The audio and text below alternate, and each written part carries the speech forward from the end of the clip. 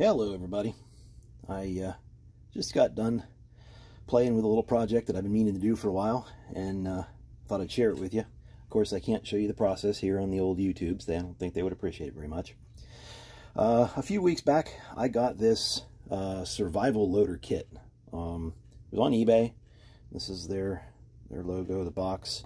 Comes with a nice sheet of instructions, and there's their information and their YouTube link and such.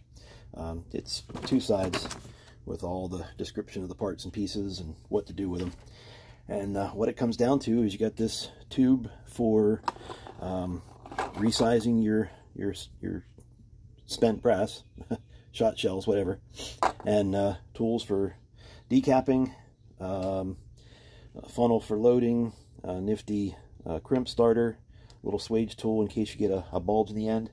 And I had all of my other components. Got used little gunpowder. I used dippers for the powder charge, and then to just sort of start the measure of the powder, or the shot charge, brought it right up to the crimp line, or at least as best as I could assess what it was.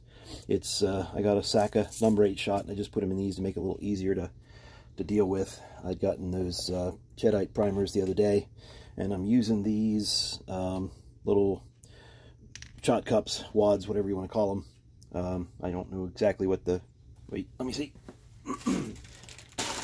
They are Claybuster, and I can give numbers to anybody else that wants them later.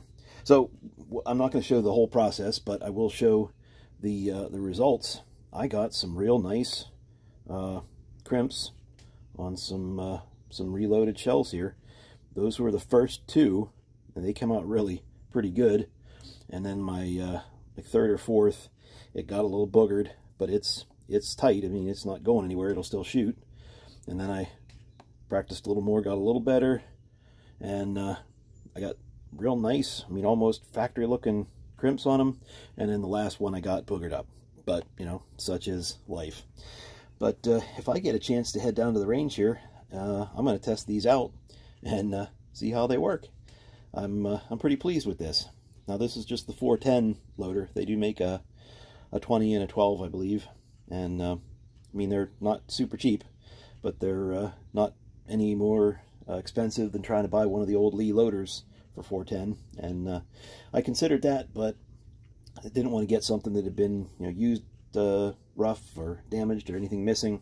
So I got this kit, and came with everything I needed, and seems to have worked pretty well. Hopefully we'll get to test them out here. Thanks for watching.